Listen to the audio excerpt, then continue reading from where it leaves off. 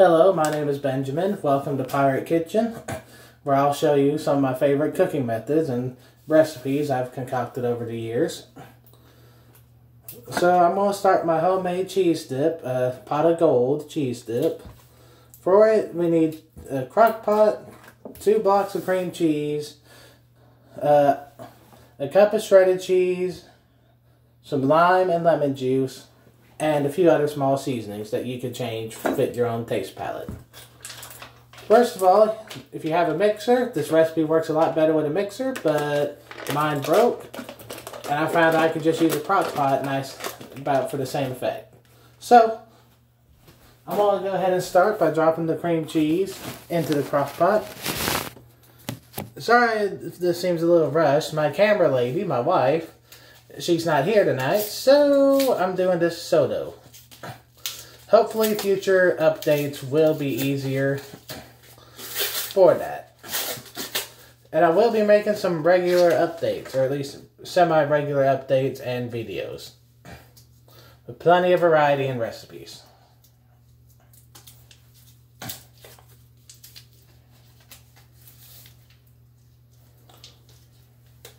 Give it a moment. Yeah, this ain't Food Network, so you might see me struggle opening a bag or two. So please bear with me. I wanted it to feel like it's a real kitchen.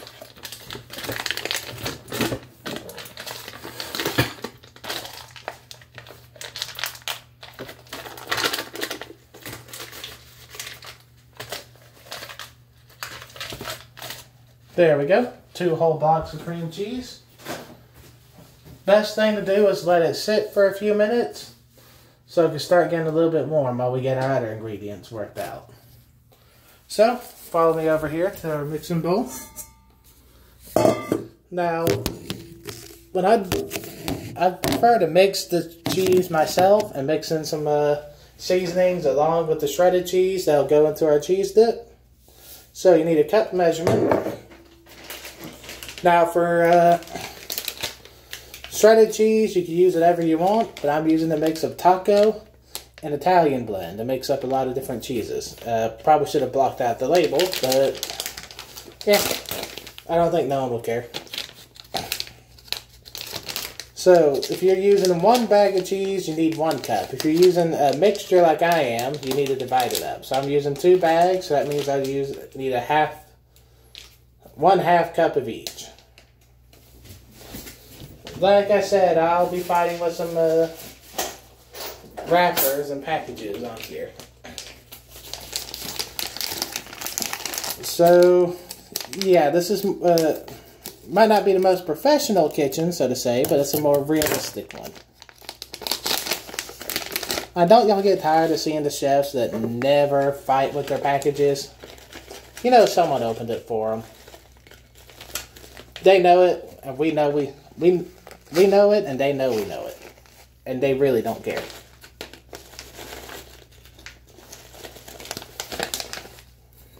Alright, so 1/2 cup of taco. Now let's add the Italian and see if it's as hard to open as the other. And I hope I'm talking loud enough for y'all. I just don't want to be too loud. I'm not Gordon Ramsay. I'm not interested in being the loud cook.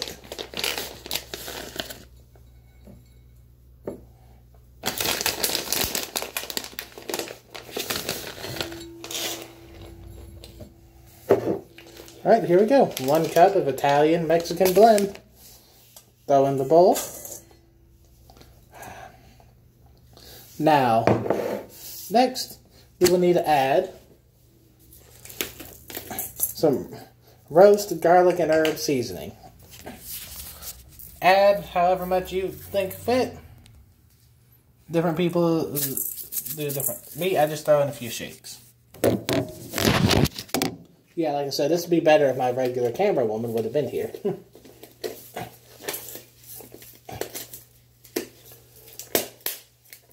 Now to add in a little heat, I'm going to use 1 or 2 shakes of New Orleans Cajun.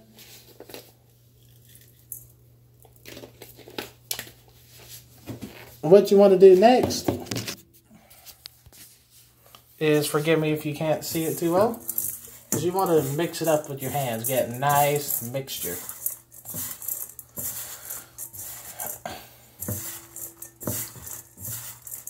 So this way all the stuff is blended in nice and well.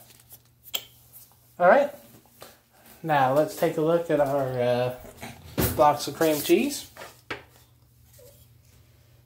As you can see, they still need a little bit of stirring or breaking up.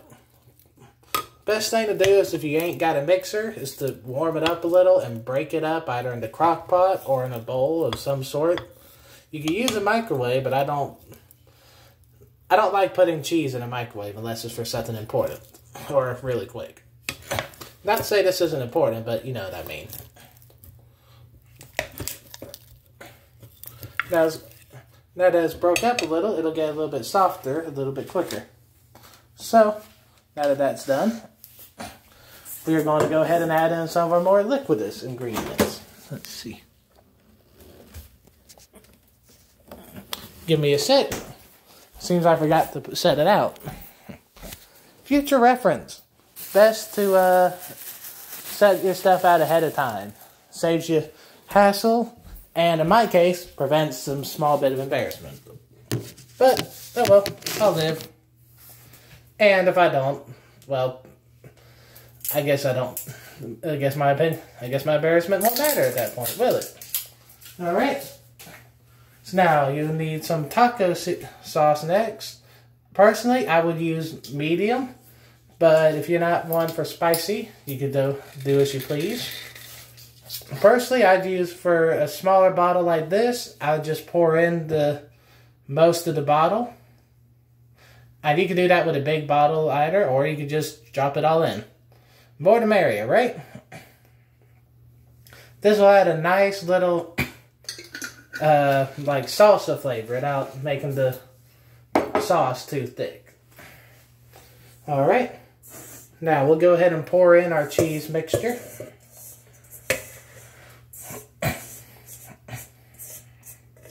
Alright. Give it a nice little bit of a stir to let it all mix in there well.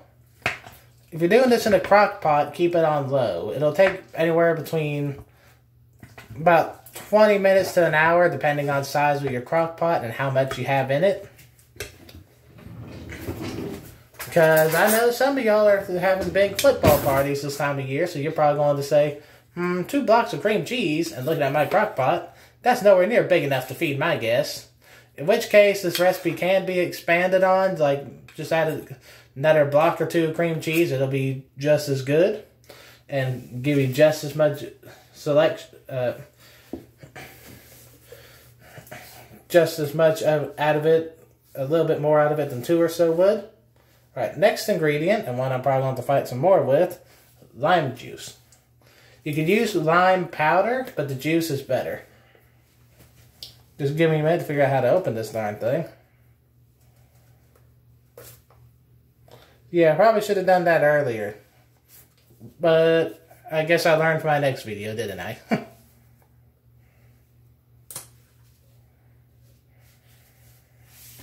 Alright, let's see. Alright, you need about 2 teaspoons of lime juice.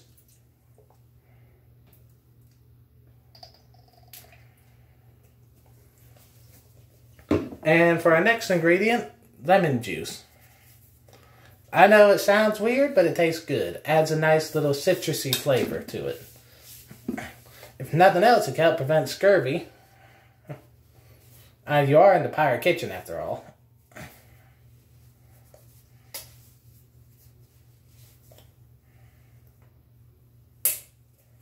Alright, and just like with the lime, 2 teaspoons of lemon. If a little more gets in, it's okay. It's better to have more than to have less. And should you think it needs more for your own personal taste, all power to you. Add in this whole bottle if you want. If you're able to take a whole bottle of the stuff, you're a tougher man than I. Or woman. Now, I want to get this all stirred up and mixed up nice and well.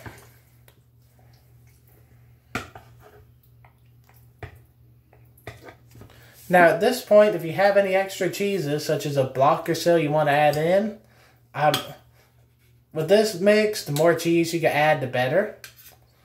And because you ain't got to use Velveeta, or the store brand big blocks, you could get the cream cheese from the store section for about normally $2 to $3 a pop.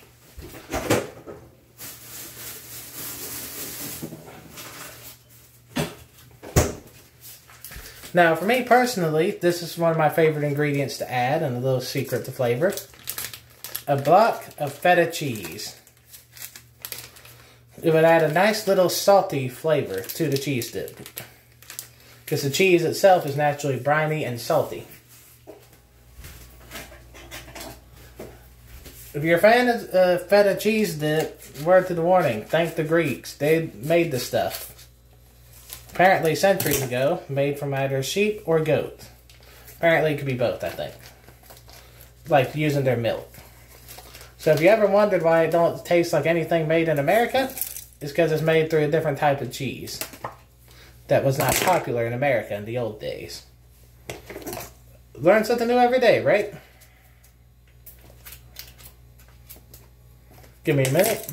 Still being beat by packaging. There we go. Just drop that small bit in. Beat it and blend it up. Now, depending on if you add any extra chunks of cheese like I did and mix it in, it might or might not, it might take a little more time. But that's okay. Something as good as this is worth waiting for.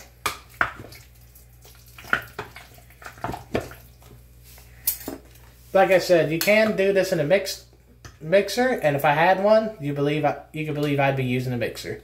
But if not, you could get a similar effect by using the crock pot, having it on low while you're preparing it.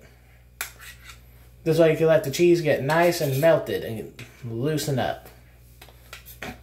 Now, if you don't have lemon or lime juice or taco sauce, you can use the powdered stuff.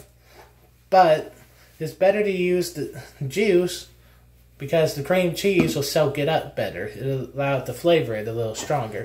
Make the flavor a little better too. But here's how it looks like right about now. In the crock pot. Well,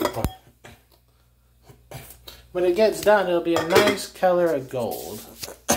So I'll come back in a few minutes.